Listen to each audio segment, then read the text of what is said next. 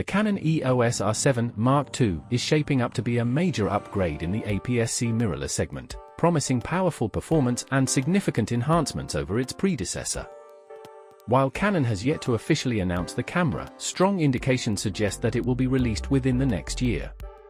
Positioned as a highly capable tool for photography enthusiasts and semi-professionals, the Canon EOS R7 Mark II is expected to bring meaningful improvements in image processing, autofocus, video capabilities, and overall ergonomics. However, the key question remains, will this be a revolutionary leap forward or just an incremental update? Let's delve into what this upcoming camera is rumored to offer and whether it's worth the anticipation.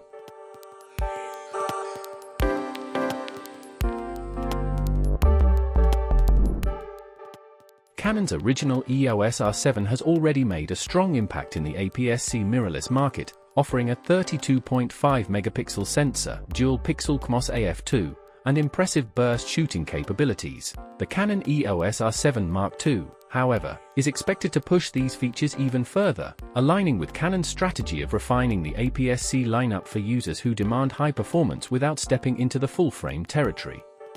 One of the most discussed upgrades is the introduction of a new sensor and improved image processing. While Canon may stick with the same 32.5 megapixel resolution, speculation suggests that the Mark II could feature an updated CMOS sensor, possibly stacked or backside illuminated, BSI. A stacked sensor could significantly improve readout speeds, reducing rolling shutter effects and enhancing low-light performance.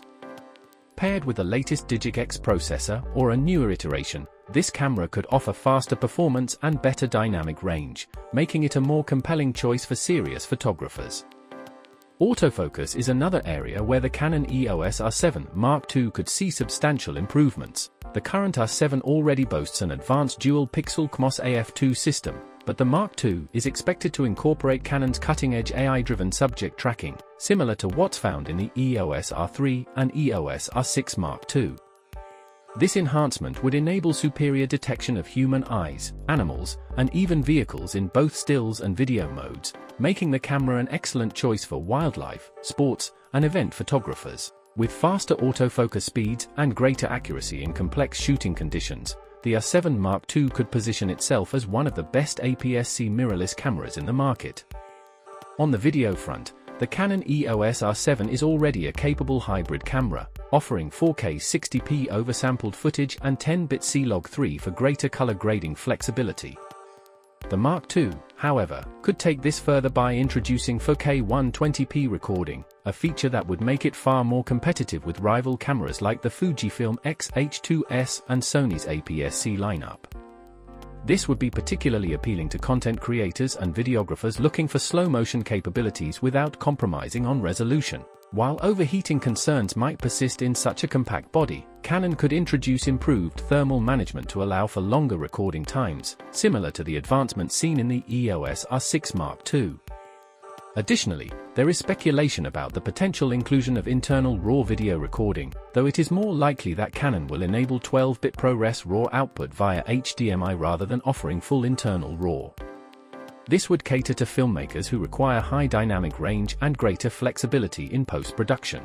Enhanced video tools such as improved zebra patterns, waveforms, and focus peaking could also make the Canon EOS R7 Mark II a more serious filmmaking tool. Another area expected to receive improvements is in body image stabilization, IBIS. Canon's current IBIS system is already one of the best in the industry, but further refinements could make handheld shooting even smoother, particularly benefiting videographers who often rely on gimbal setups. A more advanced stabilization algorithm could lead to better performance in low light and higher efficiency in reducing micro jitters during video recording. In terms of pricing, the Canon EOS R7 launched at around $1,500, positioning it as a high-end APS-C option. With the expected upgrades, the Canon EOS R7 Mark II could see a price increase, potentially landing between $1,700 and $1,900. While this would still make it significantly more affordable than Canon's full-frame options, it would place it in direct competition with rivals like the Sony a6700 and Fujifilm's X-T5 and X-H2 series. Canon's APS-C mirrorless line has traditionally catered to enthusiasts who need professional features without the bulk and cost of full-frame systems.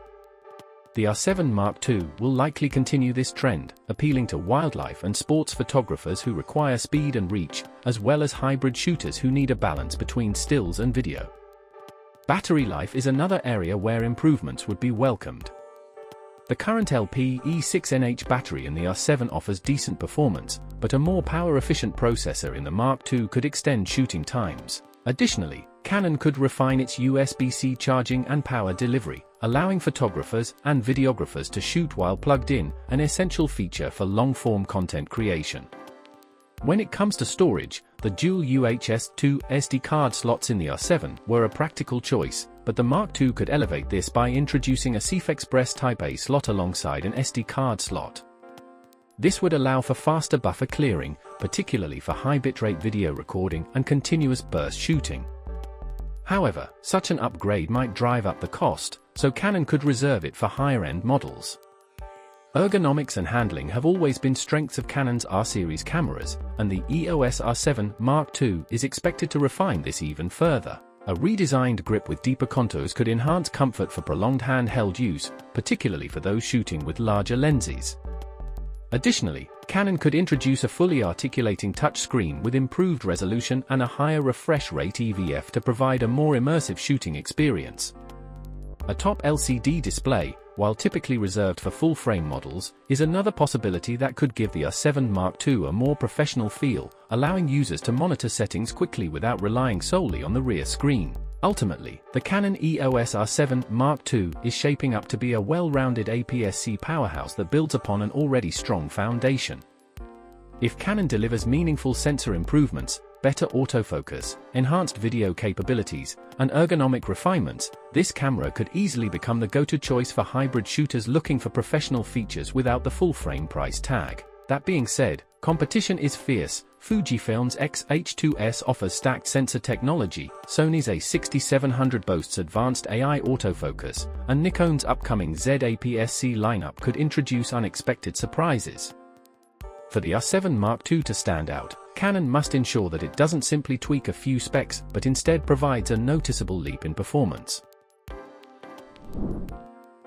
If the pricing remains competitive and Canon addresses key limitations from the original R7, such as rolling shutter and thermal efficiency, the EOS R7 Mark II could solidify itself as the best APS-C mirrorless option on the market. Whether you're into wildlife photography, action sports, or content creation, this camera is expected to offer the right mix of speed, precision. When it comes to storage, the dual UHS-2 SD card slots in the R7 were a practical choice, but the Mark II could elevate this by introducing a CF Express Type A slot alongside an SD card slot.